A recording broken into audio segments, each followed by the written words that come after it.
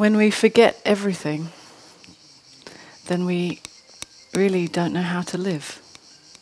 When we forget everything that we think we know,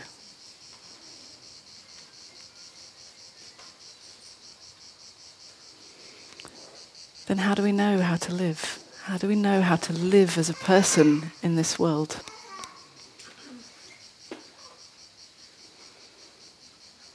Without all our ideas, our beliefs,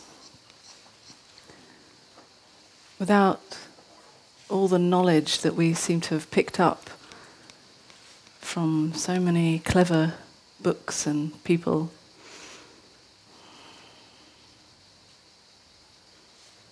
Without grasping hold of what we think,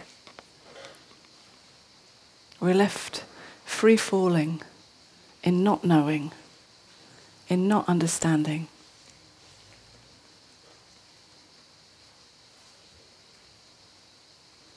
In not getting it.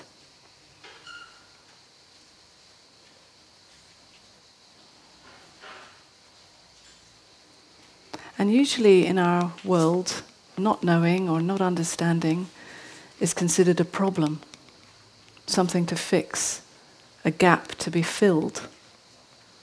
Usually we think that we should know and that there's something wrong with me if I don't know or if I don't understand. Most of us are desperately trying to know in our lives in order to survive. It's really quite innocent. It's just about survival.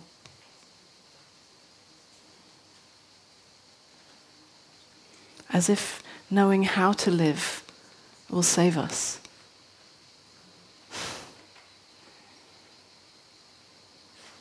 As if understanding the way it all works will protect us from feeling uncomfortable, from fear, from pain, from anything that we think shouldn't be here.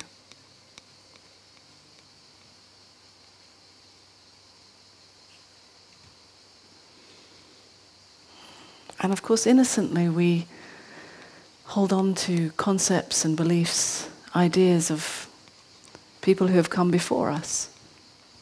Our parents or teachers, authority figures that seem to know. We've trusted them to know.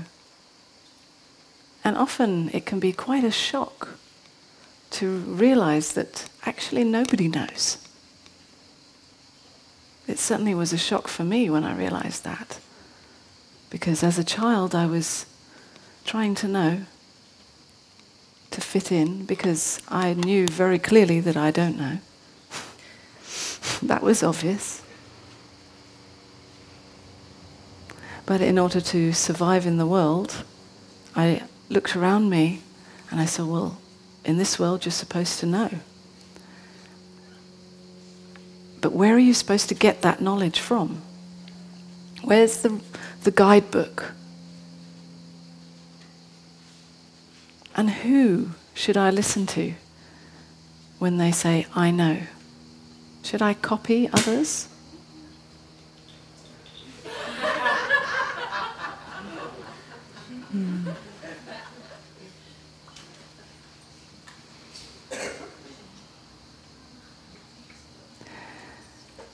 Should I copy others when they try to know? When they seem to know? Because in just regurgitating old ideas, this never felt like a real knowing. Always felt some kind of superficial grasping, a conceptual game. Who can use the cleverest words? Who can fake that they know the best? Who can avoid exposing the truth that actually they don't know?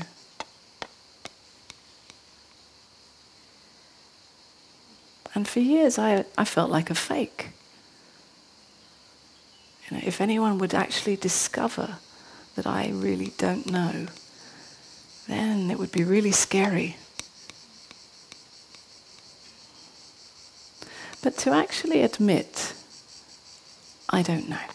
I don't know how to live. I don't know who I am. I don't know what the hell is going on here. Is such freedom. Such a relief to not have to pretend, to not have to fake, and not have to project some kind of image of being a certain special someone. And so, of course, surprisingly, in that wide open space, that free fall of not knowing, comes a real knowing. Not from the thinking, not from some dead old knowledge that you hold on to, but something alive, spontaneous, real. And you may not know what it means. You may not know how you know. But in that moment, you know.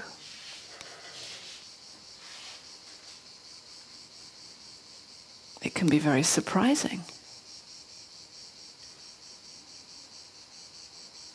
I've often found myself saying things that, wow, that's good, I didn't even realize I knew that,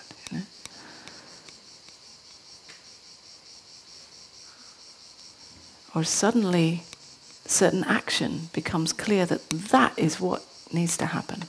I don't know why. I don't know how. I don't know what it's going to lead to. But I know. And that knowing doesn't come from any old path that I've followed that leads somewhere. In letting go of everything. In this absolute free fall.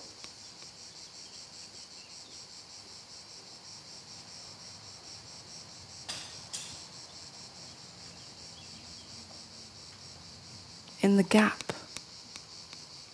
In the silence.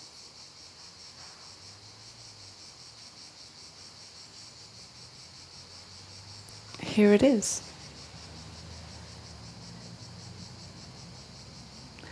And it's such a paradox that the mind can't really grasp this. All the mind could do is try to know, or try to replicate the qualities of this spontaneous, alive knowing. The mind can say, well, I'll try to be in the moment, or be present. Which is a joke, actually. Because the mind can't be present. It doesn't know how. The mind can talk about being present. The mind can talk generally about presence or what has been happening lately, recently. But absolute presence, literally right now, there is no time. There's no time for the mind to say anything. There's no time for anything to be known or held on to mentally.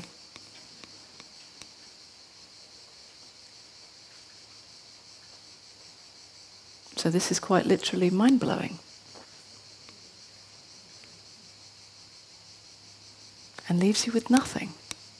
Nothing to hold on to.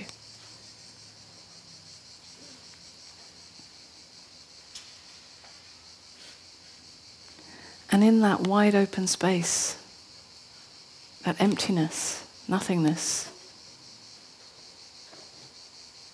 anything can come up to be felt, to be experienced.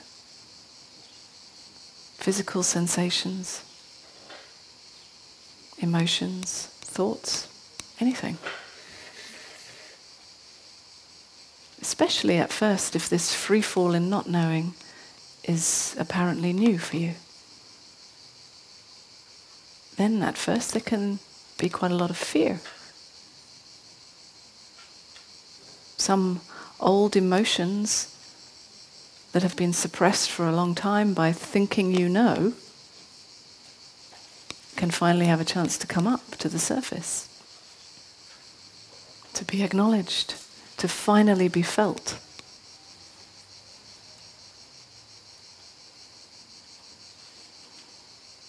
And even as these feelings are being felt, the mind can still come in with trying to know, trying to understand. What does this feeling mean about me? What does this feeling give me? How does this feeling refer to me? As if there is really a me that it could refer to. As if there's someone that can be protected in this life. As if there's someone that can know how to live this life.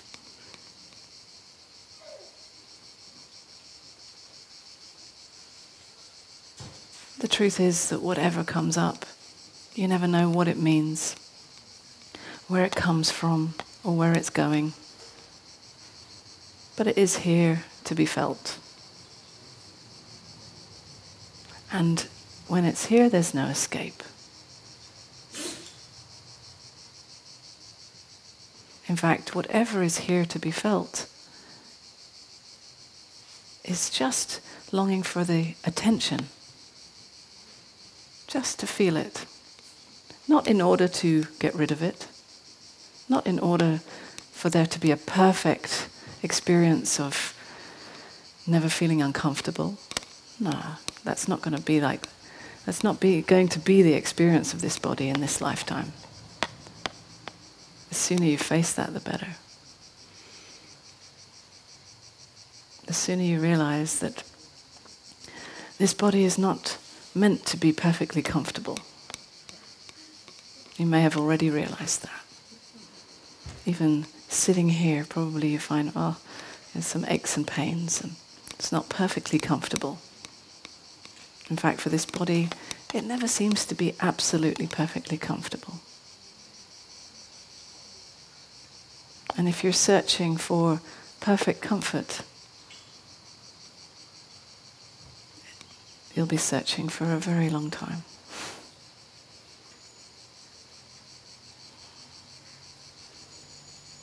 But in acknowledging that your true nature is this not knowing, not understanding, then even as an uncomfortable sensation comes up, it doesn't need to be understood. It just needs to be felt for as long as it's here, maybe forever. Maybe it never needs to change. Because in this absolute not knowing, it is absolute openness, unconditional inclusivity. It includes whatever is here, whether you like it or not, whether you think it should be here or not, whether it fits your spiritual ideas or not.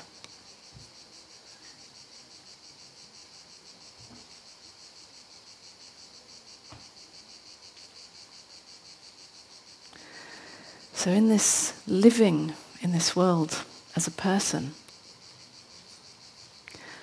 knowing that we don't know, knowing that our true nature is this wide open, unconditional inclusivity, wide open emptiness, then we don't know how to live. We don't know how to function in the world without grasping hold of our old ideas and concepts.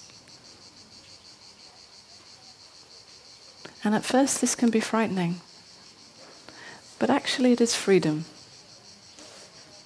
It's freedom for this lived experience, to live fully, in whatever way that means for you. To play the game of being a person, even though you know that you are not limited to this person, to this body. Because so often we can get lost in a kind of non-dual spaciness, where we forget about this lived experience with this physical body.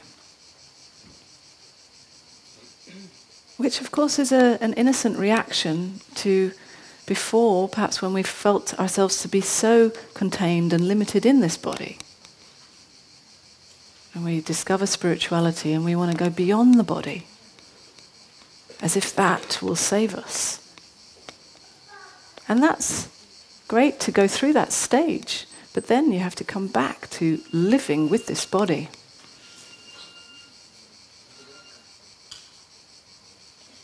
Knowing that you're not limited to it. Knowing that you are not the one who is located in it. You're not the one who's inside looking out, as much as it might seem that way. But that is the play, as if you are. And in the play of this game of being this human in this world, in this life, what's to stop you from living fully and playing this game of being a person, of being a limited person? Because you can't walk through walls. There are certain limitations of being this human. The game of separation, the game of limitation. But it's a wonderful game, because in this game of separation, we get to meet. We get to meet as if we're separate, and then meeting. Of course, knowing that we're never really separate, so we can never really meet. But this is the game. And it's a wonderful game to play, this meeting game, right?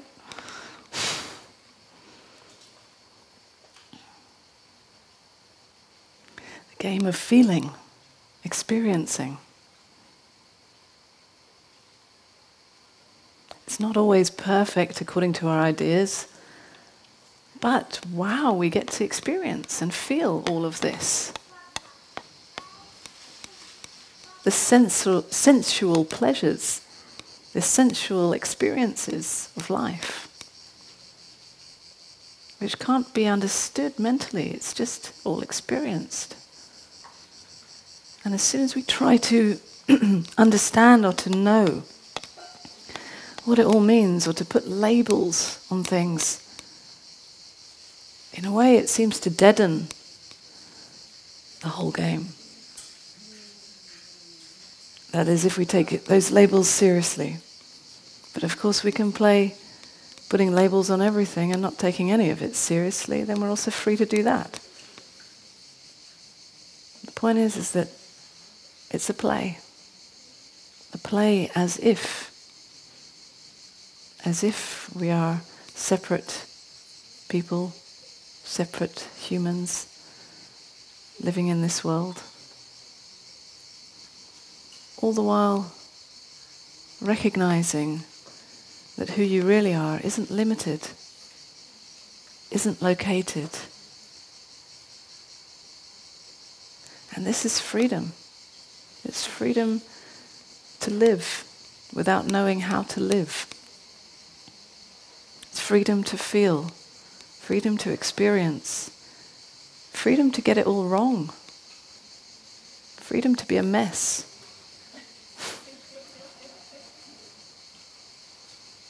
Freedom to not be perfect. And of course, paradoxically, it couldn't be more perfect.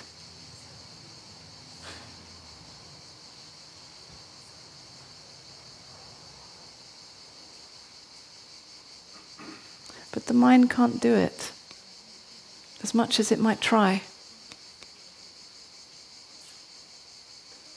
And it's only innocently trying to survive. It's a survival tool. So there's no problem with it. It's just that it will never get it. It will never understand it. And knowing that it will never get it is a relief, because then it can stop trying.